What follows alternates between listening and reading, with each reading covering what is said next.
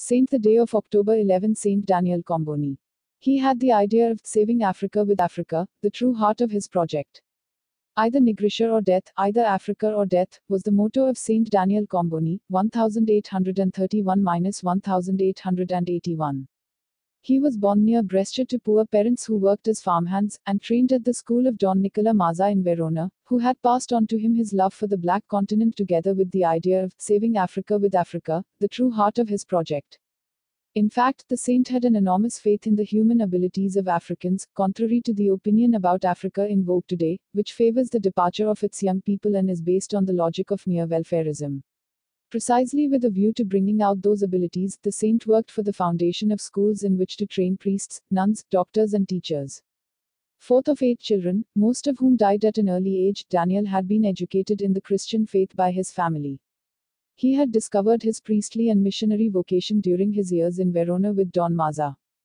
In 1857 he undertook his first journey to Africa with 4 other priests, linked to Don Mazza, 2 of whom died shortly afterwards. He too, 2 years later, was forced to return to Italy for the first time due to continuous malarial fevers.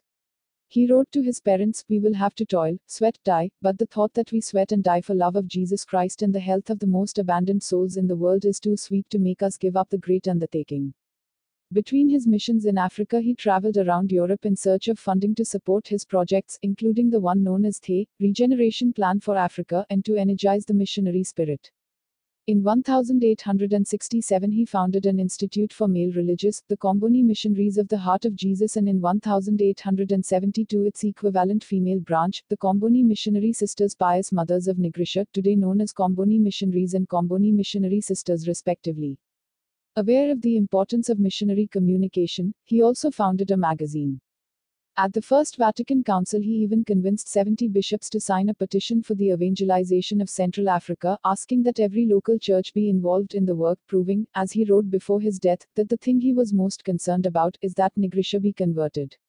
And this has been the one and only true passion of my whole life, and it will be until I die, and I am not at all embarrassed about it.